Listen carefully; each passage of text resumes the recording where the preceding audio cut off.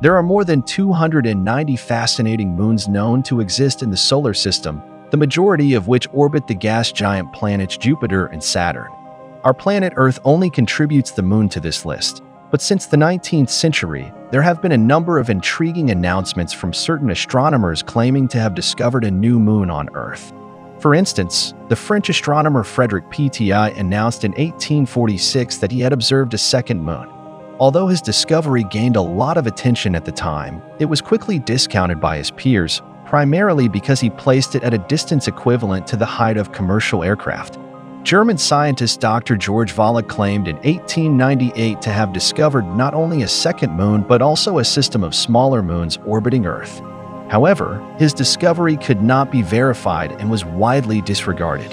Even Clyde Tombaugh, the man who discovered Pluto, investigated the possibility of a second moon but later declared in a report in 1859 that he had not found anything. So based on these previous attempts, it seems Earth really does only have one moon. Or does it because there is a far more interesting answer that implies our planet has had many moon-like objects over the years and that it currently has far more than you might think you're watching V101 Space? My name's Rob, and if you enjoy my videos, then remember to subscribe and tap the notification bell to never miss an upload. When Earth first formed around 4.5 billion years ago, as far as we know, it had no moons, but that soon changed when, according to the giant impact hypothesis, a Mars-sized protoplanet nicknamed Theia collided with the young Earth, causing large chunks of debris to be blasted out into space. This orbiting material eventually coalesced and formed the magnificent moon we see today. Some astronomers have speculated, however, that there may have been a companion moon very early on in Earth's history, and impact with this other moon may help explain how the moon's near side is low and flat and is dominated by volcanic scars, whereas the far side is mountainous and deeply cratered. However, other processes can also account for these observations, so the other moon idea is still hypothetical. It seems the moon is our only permanent natural satellite, but despite the previous fraudulent, mistaken, or failed attempts to find a second moon over the last few decades, other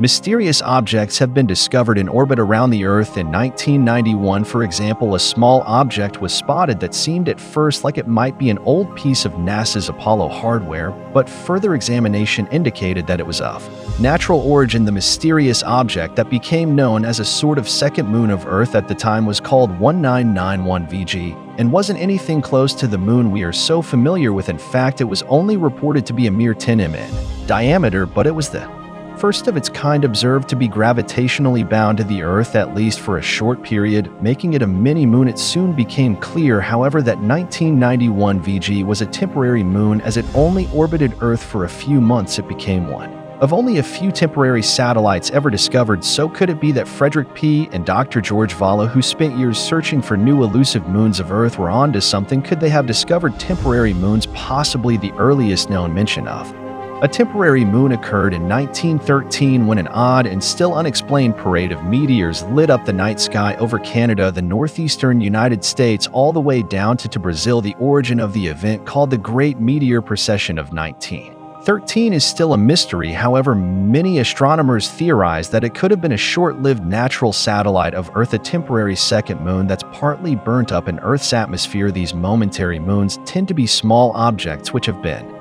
captured by the gravitational field of our planet and so have become our planet's natural satellite, but unlike other moons, will eventually either leave its orbit or collide with Earth. However, temporary mini-moons aren't the only things orbiting us, it seems, because in 1961 a report announced the existence of so-called ghost moons. The ghost moons, which are also called Kordylewski clouds, were reported as dust clouds too faint to see with the unaided eye that orbited the Earth on the same path as the moon. For nearly 60 years, ghost moons remained a matter of controversy until in 2018 when they were confirmed to exist. The clouds themselves are enormous, nearly 9 times wider than Earth according to the study, and are made up of individual particles estimated to measure just a micrometer across. Sunlight reflecting of these particles make them glow ever so slightly, but they are extremely difficult to see. Although ghost moons are fascinating, they are also extremely tenuous and they hardly seem to qualify as moons even though they do orbit the Earth. However, there are also many other space rocks that appear to orbit the Earth but that are more affected by the Sun's gravity. These are called quasi-satellites or quasi-moons. They do not follow Earth's orbit, but they do take 365 days to orbit the Sun, just like our planet, making them appear to be in orbit despite being mostly outside of Earth's gravitational influence. Then we have Earth's Trojans, which again do not necessarily orbit the Earth, but instead move along the same path just in front or just behind in locations called range points. These are places in our solar system where the gravitational pull of any two planetary bodies as well as the motion of their orbit combine to create an equilibrium. They are points in space that are gravitationally stable objects that we send to these locations. They either tend to stay there naturally or can be kept there with minimal energy because the forces are in balance. The James Webb Space Telescope is the most well-known example of how NASA has utilized these longitudes. It circles the Sun at Earth's range point number 2, which enables the telescope to maintain its orbit around the Sun while staying in alignment with Earth while using very little fuel. Only 2 Earth Trojans have ever been discovered, both in range point 4, and although they are small, one being only 400 m across and the other around 1 kilometer across. They may become fairly significant to us in the future because they could be ideal places to build bases for an advanced exploration of the solar system, or they could even be a great source of resources.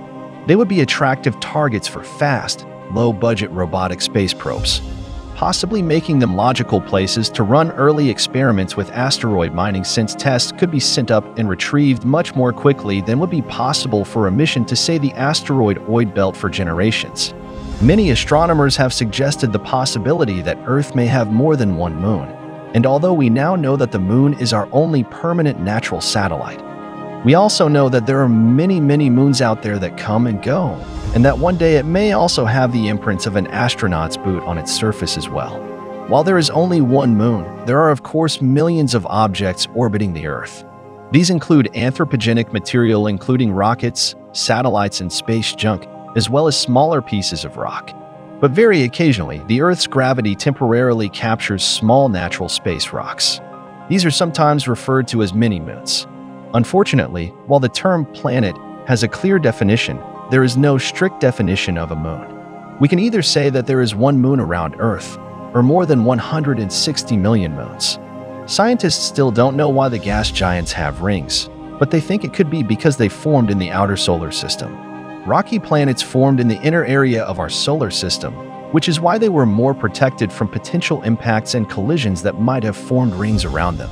Or the reason is that bigger planets have a larger volume, which allows a ring system to remain stable. Some scientists think our planet did have a ring system a long time ago. In its early stage, a Mars-sized object hit the Earth, and this probably resulted in a dense ring of debris. But its ring system pretty soon coalesced, and that's the way our moon was formed. More than 10 years ago, in 2011, astronomers found a huge water vapor cloud about 12 billion light-years away from our planet. This cloud is the oldest source of water that we know of. It dates back to when the universe was only 1.6 billion years old. Now it's 13.8 billion years old. This unusual cloud is also the biggest source of water that we know of. It holds 140 trillion times the amount of water the Earth contains in its oceans. Enormous. The cool thing is this vapor cloud is kinda feeding a black hole. It may contain enough gases such as carbon monoxide to help its black hole grow even 6 times bigger than it is now. We all know the Earth has one moon, but there are 2 more asteroids, 3753 Cruithne, 2002 AA29, locked into co-orbital orbits with our planet. The first one doesn't really circle around the Earth but has some sort of a synchronized orbit with the planet, which is why it looks like it's following the Earth in a stable orbit, while in reality, it has its own specific path around the Sun. The other one, 2002 AA29, follows a horseshoe orbit around our planet. Its specific path brings this asteroid closer to us every 95 years. You'd expect Neptune to be an extremely cold and dark place. After all, it's an ice giant 2.8 billion miles away from the Sun. There's not too much sunlight there, so noon on Neptune is similar to twilight on our planet. But this ice giant appears to be creating its own heat. To be precise, 2.6 times more heat than it gets from the Sun. This probably has to do with all the pressure near the planet's core. It builds and releases hydrogen, which keeps Neptune's center at a crazy temperature of 9,300 F. But its atmosphere is still quite chilly. It ranges from about -240 F to -330 F. What shape do you think of when someone mentions storms? probably long ovals of hurricanes and conical tornadoes. But that's something we see on Earth. I appreciate you watching, and I'll see you later.